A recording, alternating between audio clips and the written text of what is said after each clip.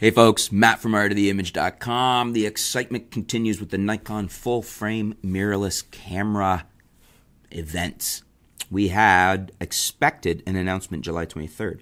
We didn't get that. What we got was the beginning of a teaser campaign. I guess we had some date confusion. So now what's being reported is that the teaser campaign we know has just started. We've seen it. It's pretty cool. Check out some of these pictures here. We've got a sneak peek here of the mirrorless camera out in the wild. Looks like a young lady shooting it there. We've got some images. This looks like it's the Z mount, like a close-up. Check out the size of that. It'll be interesting to see what the actual specs are on it. And we have now expecting an August 23rd announcement, so the official release. The question is, will they be available at the official release time? They may be doing it that way. You're building it up with the teasers. You may announce officially on August 23rd after the teaser's been running for a month, and also have them available immediately or very soon after.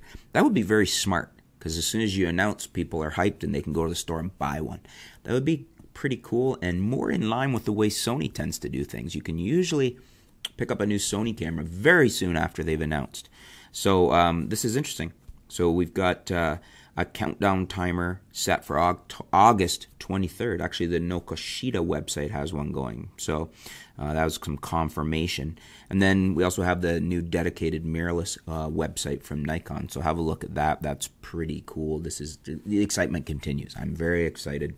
You know, as we know, we're expecting a 45 megapixel and a 24 megapixel sensor, and some differentiation there.